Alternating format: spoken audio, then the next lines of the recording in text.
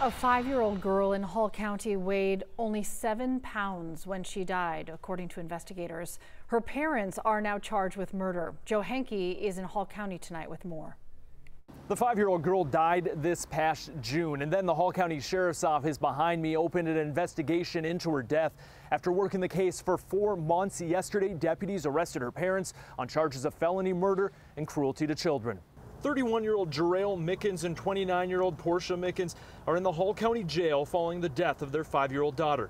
Deputies arrested the couple Tuesday at their Buford home on Rustic Pine Lane. Anything you did say could be used against you later.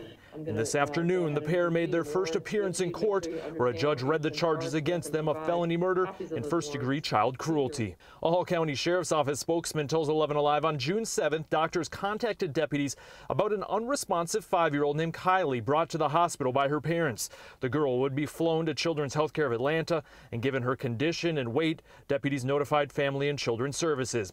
Kylie died a day after arriving at the hospital. In arrest warrants, a Sheriff's Office investigator wrote the Mickens deprived the girl of the necessary and adequate food, nutrition, and medical care required to survive, causing cruel and excessive pain and Kylie's ultimate death, at which time she weighed 7 pounds.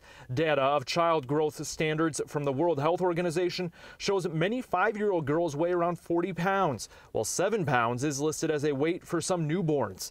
The Sheriff's Office reports an autopsy showed the girl died from, quote, dehydration and malnutrition due to medical neglect, with the death being listed as a homicide. According to the Sheriff's Office, investigators spent parts of the last 4 months searching the Mickens' home, conducting interviews, and waiting on the autopsy results from the GBI. And both the girl's mother and father remain in the Hall County Jail tonight because they are charged with felony murder. For now, they are being held without bond.